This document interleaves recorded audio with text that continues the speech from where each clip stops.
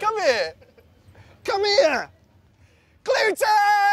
This is Zac Versus. It's the year 2017 and the world's in the middle of a fitness revolution. The entire nation seems obsessed with healthy eating. Healthy eating! Healthy eating! Healthy eating! And gluten appears to be the buzzword on everyone's lips. Excuse me, can you say gluten? Just say gluten into that camera, just say gluten.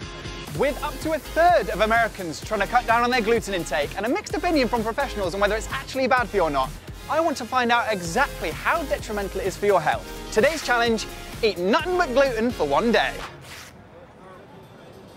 Gluten. It's too slow. Gluten. Better. Gluten is a family of proteins found in cereal grains, like wheat. When wheat flour is mixed with water, the proteins form a sticky little network and gives the dough its gluey texture and elastic properties. If you rinse that dough in water, you'll wash out all the starch, leaving you with pure, unadulterated gluten. That's not it. I've got to eat it. Looks like dog sick. Oh, no. But exactly what damage is this diet meant to cause me? I met with a real, serious doctor to find out. So exactly what damage is this diet meant to cause me? Well, you're going to be missing out on some vitamins and minerals and some protein because not all food groups contain gluten. Vitamins, who needs them? Everybody. Well. So what we can do is we can have a look at some of the areas that you might be missing out on if you eat only gluten. OK? Let's have a look. If you stand up for me a second. Yeah, definitely. OK, so we've got perhaps a little bit of hair loss, which shows nutrient and protein deficiency, perhaps.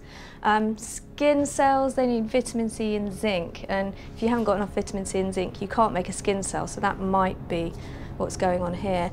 What about here? So a diet mainly of carbohydrate will cause abdominal fat to accumulate around here, so that might be, you know, something that we ought to think about, really. I've not actually started the diet yet. OK. Well, definitely don't start it then. So I shouldn't eat this then? No. Okay, I'll see you later.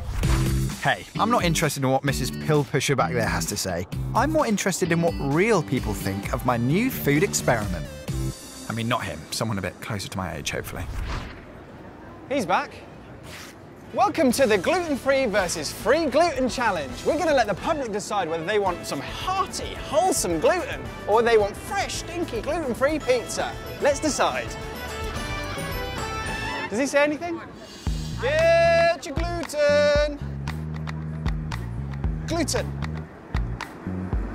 So we're doing a taste test and you just need to tell us which one you prefer. The pizza. Enjoy it. It's really nice. Now get over here and taste the revolution. Yeah. Gluten! Don't drop any. Oh, God. Get your free gluten. Unfortunately, the results of our test were inconclusive. Well, one thing's for certain. It's the end of the day and I have won today's challenge. Can I be serious for a second? Guys, there are millions of celiacs out there and they have to steer clear of gluten, but for everyone else, it's up to you. Just because something is gluten-free doesn't mean it's healthy. Don't go back there for a while, guys. Someone's had a big wet behind that corner.